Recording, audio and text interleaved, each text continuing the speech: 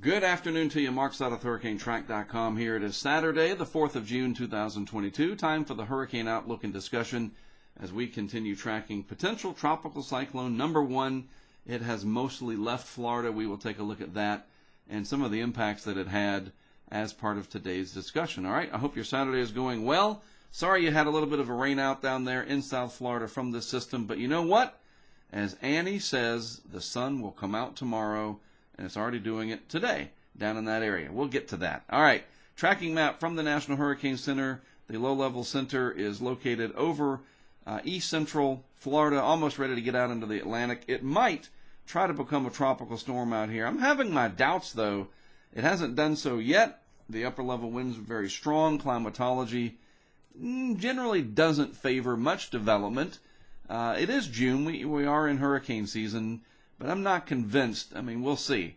The models are not quite as aggressive with this developing much after Florida. Bermuda over here, you'll certainly be watching this closely as it could bring some inclement weather. Remember, this map, just a reminder, especially as we get deeper into the season, this is just plotting the center of circulation, especially when we have a real true center. Unlike PTC 1, there are multiple centers with this, not a true center just yet. But when there's a hurricane, tropical storm, but especially hurricanes, this is just the center line. You know, the center of the center, for that matter, and the cone of where that could be most of the time. This tells you nothing about rain, storm surge, inland flooding, or tornadoes. None of that is covered in this particular graphic outside of watches and warnings that are labeled on there.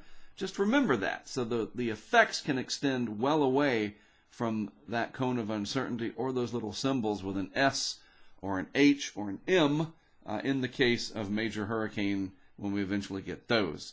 All right, the broad satellite animation courtesy of Tropical Tidbits this afternoon. A couple things to point out before we look at PTC 1. Strong upper level winds still cutting across the deep tropics. Pretty good convection coming off Africa. Strong upper level winds all over the basin right now coming in. These westerlies are very prevalent this time of year. Not a surprise. This is why this part of the hurricane season is generally quiet. You got a lot of wind just kind of moving along from west to east against any system that might be trying to develop. Usually that's the case. If those winds are too strong, your system cannot stack vertically, and you can't have a well-organized tropical system. And that has been the case all along here with this PTC number 1. This is interesting. Look at that. That's sort of the leftover low-level center, maybe, I guess, kind of saying, hey, you left me behind between Cuba and the dry Tortugas, for goodness sakes. And then you got another swirl up here just to the northwest of Lake Okeechobee, and then just a large gyre overall, a large area of turning, and then more turning out here. Yeah, that's disorganized. It is. But, as I've said, these terms that we give these systems, PTC1, tropical depression, tropical storm, Alex, or whatever, hurricane, all those names are just names that us mere humans label these systems as for organizational purposes, for messaging, the media, social media. It helps, yes, but it's the impacts. What are the impacts going to be, whatever we call it? That's what you need to be thinking about. I want to try to help steer people in that direction. Don't forget what we name it. That's not, to say, hey, forget it, but don't emphasize everything on what it's called. Look at it from an impact perspective, all right? Upper level winds, like I said, strong, all westerly across here, westerly down here, impeding the system from developing. Those winds are pretty darn strong. Some of those wind barbs there in the 100 to 250 millibar layer of the atmosphere. We're talking 40, 30, 40, maybe even 50 knots plus 50 knots, 60 miles per hour blowing across that system. That's going to push all those thunderstorms away from any low-level developing center, and that's what helps and has helped to keep this system from strengthening very much. All right, the radar animation, we're going to animate it in a second, because first I want to show you the good news. Most of the squally weather has left South Florida, at least for the time being. And I mean, it should stay that way. But if we go back and put this into motion, look at what happened. This is from this morning. 200 frames later, all kinds of action moving across South Florida. You can even see as we rewind it, look at that sort of turning going on right in here, mid-level center. very disorganized, but it still brought a lot of heavy rain, especially to extreme southeast Florida. Some of the areas receiving more than 8, 10, maybe 12 inches of rain, some urban flooding. It had impacts, definitely, in some of those showers and thunderstorms and squalls, impacting boaters, all the people trying to get down there and enjoy the weather. At least tomorrow will be a lot better. Cruise ships that are coming in, very busy cruise time now. Those are going to have those captains and pilots, or whatever you call them. I guess you can be the captain of the ship and pilot it, whatever. Hopefully these cruise industries have their own staff meteorologists, and they're not just relying on people like me. I try to do a good job, but seriously, like Royal Caribbean and Carnival, etc., they have to have eyes on this stuff because it can affect more than just the comfort of people. Their very safety can be in jeopardy if people are not paying attention. Lightning strikes, rough seas, whatever. That's what I'm saying here. These things have more impacts than we realize. All right? And this is a good segue into this tweet from Dan Brown, one of the forecasters at the National Hurricane Center, kind of referencing a long time ago here, back in 2000, pre-Leslie, that moved across Florida. And this tweet is referencing a tweet from Craig Setzer, but up to 17.5 inches of rain fell from that system in South Florida.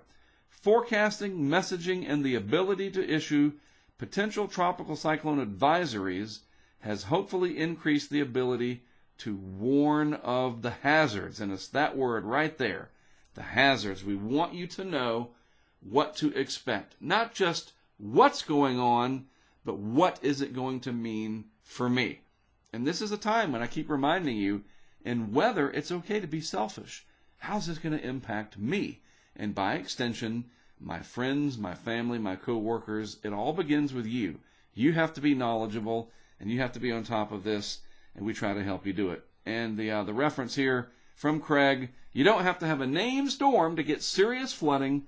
One of my early tropical experiences here, he's down in South Florida, was October 3rd and 4th, 2000. Widespread deep flooding from a no-name storm that later became Leslie. In 12 hours, over a foot of rain fell on the evening of October the 3rd. See? So there you go. And our good friend Michael Watkins at the world headquarters of his hurricane analytics. He does work for GameStop.com now, just so you know. And he's got a great weather flow station, and it keeps up to date with everything. And he picked up about 8 inches of rain since yesterday. And I've seen a lot of this around on the internet. It's just incredible. If you know where to look and it can filter out the junk and the BS, you can find what you're looking for. Some good golden nuggets of information. All right, GFS depicting the disorganization of our system right there. There it is, spread out, not organized much at all. And we knew that. Already, telling you what you already know at this point. So let's see what happens with it as we go out into the future. Does it do much after this? No, not really. I mean, maybe it tries there. What is that, about 36 hours out? But that's still, I mean, look, everything is just so strung out. Those upper level winds cutting across the system. In fact, you know what? Let me just switch to the upper level winds, and I will show you. 200 millibar winds at that same time. Oh, yeah, there you go. That's all you need to know. Look at that. Very strong upper level winds. This is where the winds are lighter. A small anticyclone, upper level anticyclone, ULAC, down south. Our system would have need to have been sitting in here somewhere.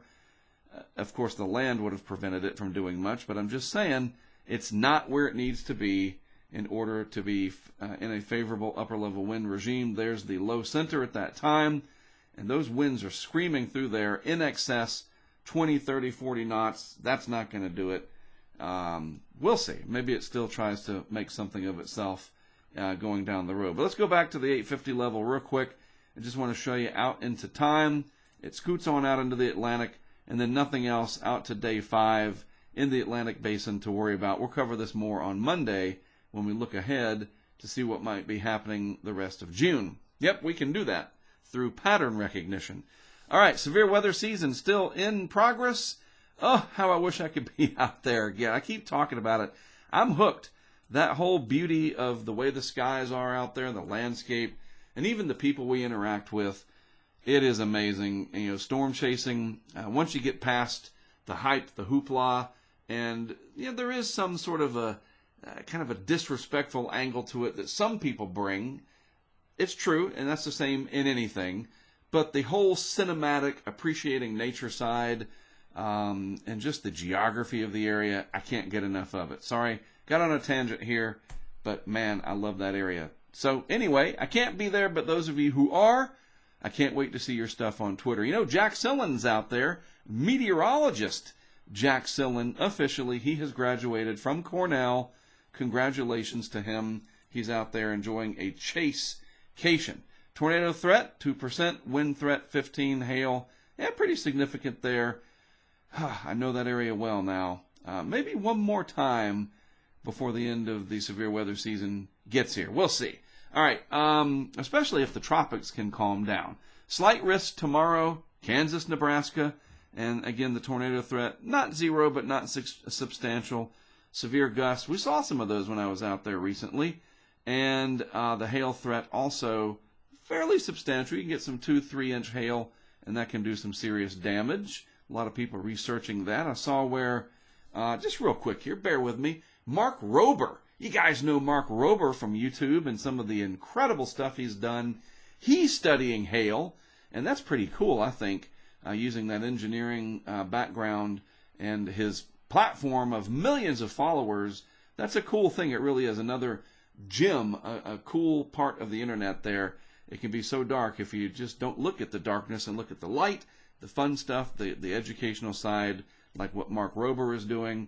It's all very positive. Anyway, all right, so day 3, still that same area. It's like, gosh, you're killing me. I just left that area.